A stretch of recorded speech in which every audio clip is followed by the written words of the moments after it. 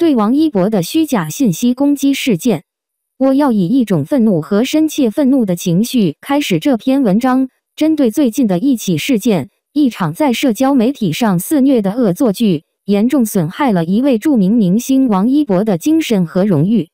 在社交媒体时代，虚假信息的传播变得异常容易和快速。这个事件是虚假信息对他人生活和名誉产生负面影响的一个具体例子。一切始于一系列谣言在社交媒体上蔓延，特别是在娱乐圈专用的论坛和网站上，关于一位知名明星涉嫌卷入一宗性交易案的传闻。毫不奇怪，中国的多才多艺的演员兼歌手王一博的名誉引起了很多人的注意。值得注意的是，在这个时期，网上的许多人开始怀疑这些谣言就是关于王一博的。事件的进展是虚假信息在互联网上传播的鲜明例证。一些人很快就相信并传播了这些信息，尤其是那些一直关注明星生活的人。在对明显缺乏谨慎和事实核查的信息如此轻信的情况下，我们很难找到对名人的生活和声誉产生积极影响的地方。然而，重要的是要始终坚持除非证明有罪，否则人人无辜的原则。我们不应该仅仅依据谣言对某人进行指责，这也适用于王一博。代表王一博的 Leroy 公司已经对这些指控做出了坚决回应，强调这只是谣言，没有任何具体证据证明它与这起事件有关。该公司表示，他们已向执法机关报告了这一事件，以便进一步调查和了解情况。然而，尽管来自 Leroy 公司或王一博本人的任何回应，这一事件都已经严重损害了艺术家的精神。不仅是他的名誉受到质疑，还严重影响了他的精神和内心。他周围的人，包括粉丝和家人，都不得不面对无尽的压力和担忧。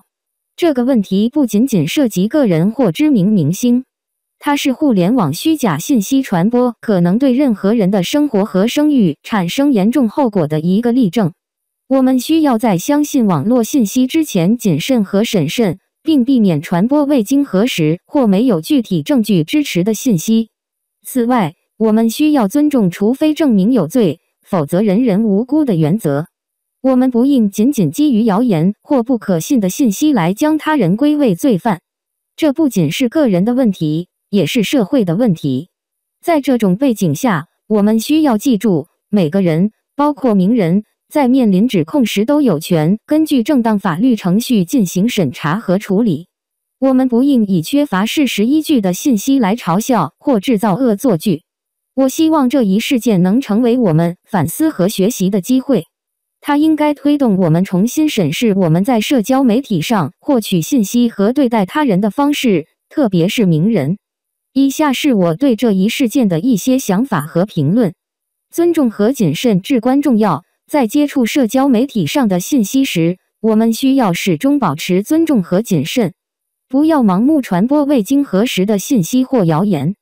在相信并分享之前，请提出问题并寻找准确的信息。建立负责任的环境。社交媒体平台需要促进建立负责任的环境，其中虚假信息和谣言可以得到审查和清除。用户也应被鼓励报告不可信的信息，以便采取适当的措施处理。不要提前定罪，除非证明有罪，否则人人无辜的原则应始终被遵守。不应仅仅基于谣言或不可信信息来定罪某人。让法律来履行它的职责，等待执法机关的最终结果。对被指控者的心理和精神影响，请记住，虚假信息的传播可能对被指控者的心理和名誉造成严重伤害。在参与传播谣言之前，我们有责任审慎和谨慎。学习和成长。这一事件应该促使我们学习和成长。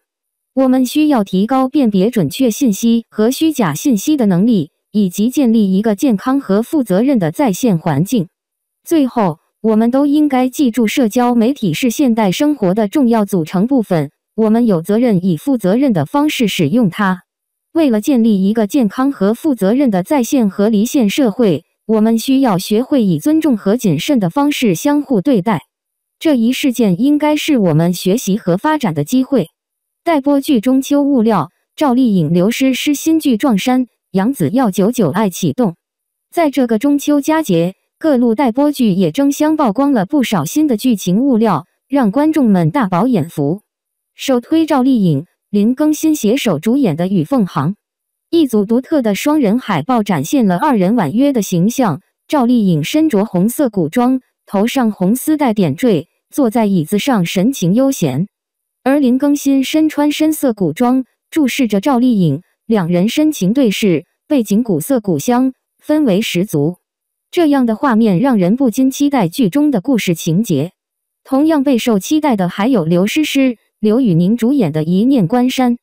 双人海报中，刘宇宁一身黑色古装，手持杯子，准备品茶，而刘诗诗则身穿红色古装，单手撑脸，眼神深情。这组海报不禁勾勒出强烈的 CP 感，令人流连思念。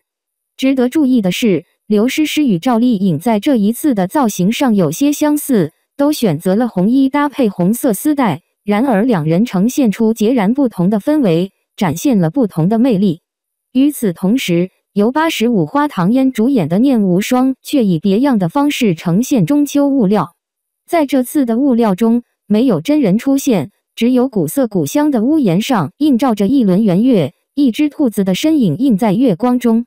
尽管没有主演的真人出现，但这样的设计巧妙地契合了中秋的主题，引人遐想。话题不可避免地转到杨紫和范丞丞主演的《要99爱》。这次剧组发布了一段幕后花絮视频，主角们身着校服，上演着《甄嬛传》中的经典场景。视频中，杨紫更是生动演绎了安陵容的角色，展现了剧组愉悦的拍摄氛围，也让观众对这部剧更加期待。此外，赵露思、王安宇主演的《神隐》依旧延续了梦幻的风格。海报中，两位主角站在树枝上，背后是巨大的圆月，两人齐齐望向一旁，一只兔子抱着大大的月饼，与中秋主题完美契合。这样的设计让人感受到浓厚的中秋氛围。这些备受期待的男演员谭健次和徐凯在中秋佳节期间发布的物料确实让人兴奋不已。他们的多样性和表现力令人印象深刻。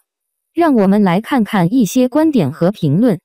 谭健次的多面演技。谭健次发布的3部中秋物料展现了他多面的演技，每个物料都有不同的风格和情感，这显示了他的多才多艺。观众们期待着看到他在不同类型的作品中的出色表现。徐凯的合作，徐凯在其今朝和你比星光美丽中与女主合作，这展示了他在不同情节下的表现力。观众很期待看到他如何在不同类型的剧集中演绎角色。乐游原的甜蜜情节，中秋情节通常充满温馨和家庭氛围，而乐游原中的转月饼情节显然不例外。这种温馨的情节可以让观众感受到节日的快乐和亲情。总的来说，这些中秋物料为观众提供了丰富多彩的选择，让他们在节日期间享受娱乐。这也引发了观众们对即将上映的剧集的高度期待。中秋是一个家庭团聚和感恩的节日，这些娱乐作品将为观众带来更多欢乐和温情。请继续关注我们，以获取最新的娱乐资讯。